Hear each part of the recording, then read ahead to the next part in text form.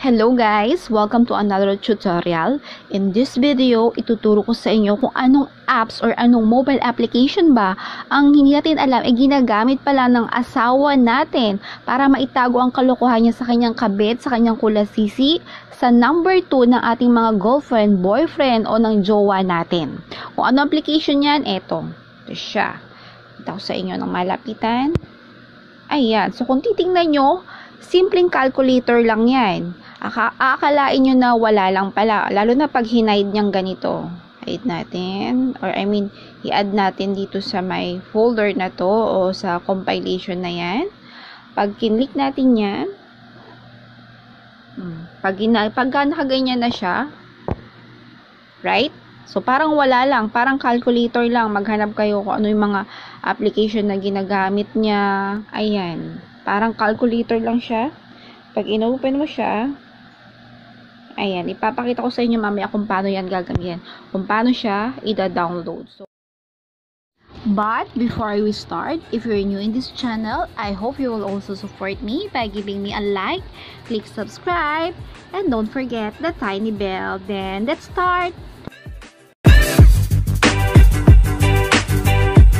Punta tayo dito sa Play Store. Diyan. Mag-download tayo ng Secret Calculator. Actually, marami kayo makikitang calculator dun eh. Pero ito yung hahanapin nyo. Secret Calculator. Search. Ayan. Marami kayo makikita. Ang effective or maganda gamitin ito. Secret Calculator. Pag-click nyo yan, ito yung makikita nyo. Secret Calculator. Music, photo, video, app hider. So, yan. Yan ang i-click nyo. So, na-download ko na siya. So, click open na lang. So, sa inyo, kung wala pa kayo, click download. Yan. Pag in-open nyo, after nyo siya ma-download, yan yung makikita nyo. Ganyan na makikita nyo after nyo siya may download. Create a PIN code. Siyempre, kailangan na ng PIN code kasi nga yung asawa nyo, baka mabuksan nyo, baka sobrang talino ng mga asawa natin, mabuko pa rin sila. So, maglalagay sila siyempre ng PIN code. So, for example, ako yung naglolokong asawa, maglalagay ako ng PIN code dyan. Let's say, mansari namin nung kabit ko or nung number 2 ko. January 1, 2021. So, don't forget, huwag nyo kakalimutan yung PIN code nyo. Siyempre, hindi nyo na yan mabubuksan. Kaya, ang ginawa ko dyan, halimbawa, para hindi ko makalimutan, is mansari namin ng jowa ko. January 1, 2021, for example. Mag-warning siya na sabi niya, please remember your PIN code to access your hidden data and unlock your lock apps. If you want to access it, enter your PIN code on the calculator. So, para ma-access daw natin yan, syempre mag-a-access siya ng PIN code mamaya. And then, pwede kayong maglagay ng PIN code backup nyo. Pwede nyo ilagay yung email nyo, just in case. Halimbawa ako, itong ginamit kong PIN ko, email ad ko. Tingnan natin. Maglagay tayo ng wait lang guys. Yan. Naglagay lang ako ng email just in case makalimutan nyo. Okay? Just in case makalimutan nyo yung PIN code nyo sa dami ng kabit nyo, sa dami ng jowa nyo. Nakalimutan nyo na yung PIN code na ginamit nyo rito. Ayan yung backup nyo. Yung email nyo, pwede nyo ma-recover dyan yung PIN code na ginamit nyo. So, click send. Okay, so yun na yun. May open nyo yan sa may email nyo kung ano yung PIN code nyo rito just in case na makalimutan nyo. So, pag inopen nyo to, ayan, pag inopen nyo yung inyong calculator, let's say, balik tayo dito sa ano natin, sa calculator natin. So, kung yan yung, kung nandito na sa cellphone nyo yung mga asawa nyo, marami. So, kung nandito na sa homepage na yung asawa nyo, pag inopen nyo yung cellphone, hindi siya maghihinala agad kasi simpleng calculator lang yan. Okay? Pero pag inopen niya yan, ayan. As you can see, so, halimbawa, ako yung wife nyo. So, halimbawa, yung asawa nyo, girlfriend nyo, boyfriend nyo, nag-open ng cellphone nyo. Ayan yung homepage niya. Makikita nyo yung mahiwagang apps na yan. wala namang kahinahinala sa unang tingin niya. Pag inopen niya, simpleng calculator lang din talaga siya. Continue tayo sa secret calculator natin. Deadmahin natin yan. Ads na yan. Okay?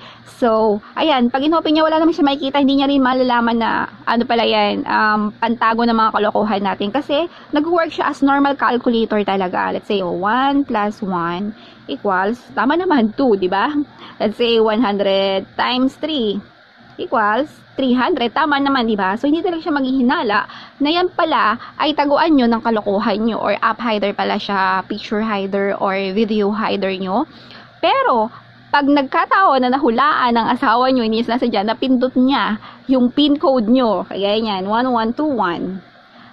Ayan, mag-open na siya. Doon niya kayo mabubuko. So, first time natin itong ginamit, click mo natin allow para makapag-save kayo later. Okay? So, ayan na. Pwede nyo rin siya talaga gamitin as calculator nyo. But just in case gusto nyo nang i-unhide yung mga tinatago nyong kalokohan o yung tinago nyong picture, yan, i-pin-in nyo lang yung inyong pin code. Then, ayan na, pwede na kayo mag-hide ng image, pwede na kayo mag-hide ng videos, pwede na kayo mag-hide ng music, just in case alam ng asawa nyo kung ano yung theme song nyo ng kabit mo ni number 2, at baka makita sa phone nyo, pwede nyo i-hide din dito yung theme song nyo, ng music nyo. Ayan, meron din siyang lock apps. Ayan, halimbawa, pwede mong i-hide yung TikTok mo, yung WhatsApp mo, kasi nga, ayan, para sa mga kababayan nating nasa Middle East, karamihan nasa Middle East, WhatsApp ang gamit. Ayan, pwede nyo i-hide dito. Ayan, just in case, mga nasa Middle East, o yung gumagamit ng WhatsApp dyan, gusto nyo malaman or mabuko yung asawa nyo. Meron din akong ginawang video, panoorin nyo yun. Using that application, makikita mo lahat ng conversation ng asawa mo, ng boyfriend mo, kung meron siyang kausap na iba, pati yung mga freebies na pictures na pinagsisend nila, previous videos, ayan, and then yung mga voice messages, maririnig nyo doon. Kung gusto nyo malaman kung paano, panoorin nyo yung video na ginawa ko na yun, ililink ko mamaya, or ilalagay ko sa description mamaya. So, back tayo sa in-explain ko, ayan, yan yung mga pwede niyang maitago or ma-hide. Meron din setting dito, pwede kang maglagay ng pattern mo for security, just in case na-open nga ng asawa mo, hindi niya basta-basta ma-open niya kasi pwede mo lagyan ng pattern. Ayan, fingerprint, meron din siyang pin code, okay? Actually, hindi lang naman to taguan ng kalokohan eh. For privacy purpose din siya. Halimbawa, ikaw ng asawa mo, kayong dalawa, meron kayong scandal, okay? Minsan sa mag-asawa, sa mag-jowa, hindi maiwasan yan. Meron kayong intimate video. Pwede nyong i-save dito. Siyempre, di ba, hindi mo maiwasan. Ginagamit ng anak nyo yung cellphone nyo, baka mabuksan niya, bata pa siya, bawal yung sa kanya, hindi nyo maitago yung kakatihan nyo, nagagawa kayo ng ganyang video, so pwede nyo ditong i-hide din naman. Meron din naman siyang purpose, okay? So aside from that, ayan na, balik na tayo dito sa in-explain ko, paano mag-save ng hide picture nyo, or paano mag-hide ng picture. Ayan, ipin-in natin siya ulit, ng ating passcode, pin code. Ayan, meron nga pala itong option, guys. Pwede rin niya dito sa tatlong dot na yan. Pwede nyong, halimbawa, yung mga na-hide nyo, pwede nyo nang i-unhide, pwede rin i-delete. Okay? Halimbawa, gusto nyo nang ibalik.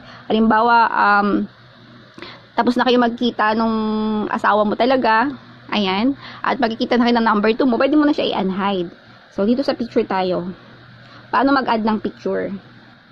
So, paano ba to ginagamit ang asawa natin para maitago yung mga kalokohan niya? Kasi sa mahiwagang calculator na yan, pwede niyang i-hide ang mga picture nila tuwing nagkikita sila, ang mga video nila, baka meron silang mga malalaswang video, pwede niyang i-hide dyan. Paano ba mag-hide ng picture? So, pag nandito ka sa hide images, click mo lang yung tatlong dot sa taas. Before that, open natin yung gallery. So, I can show you kung anong laman ng gallery ko. Punta tayo sa camera. Ayan. So, halimbawa, dito sa camera, hanap ka dyan ng gusto mong i-hide. So, for example, itong babae mo. Ito ang iyong number 2. Ayan, ng kirida mo. Ayan, ang kabit mo. Ayan yung picture niya. Ayan, ang dami mong picture niya. Kasi, gandang-ganda ka sa kanya. Baliw na baliw ka sa kanya. Balik na tayo doon sa may secret calculator natin. Ayan, pag nandiyan ka na ulit sa hide image, click mo lang yung tatlong dots sa taas. And then, makikita mo na yung hide image. Or hide. Ayan, makikita mo na yung hide, unhide, and delete. Siyempre, click hide. Once na-click mo yung hide, lalabas na dyan yung mga picture sa gallery mo. And then, mag-select ka na kung alin doon ang gusto mong i-hide. Pag na-click mo yung hide, ganito na yung malalabas sa may screen mo. Andyan na yung mga picture sa gallery mo. Select mo dyan kung alin dyan ang gusto mong i-hide. For example, ito nga yung picture ng babae mo. Ayan. At baka mahuli ka ni Mrs. Baka mayari ka. Ipag-check mo yan. Ayan, may picture kayo halimbawa na magkayakap kayo. I-click mo yan at baka ma-jombag ka ng iyong asawa.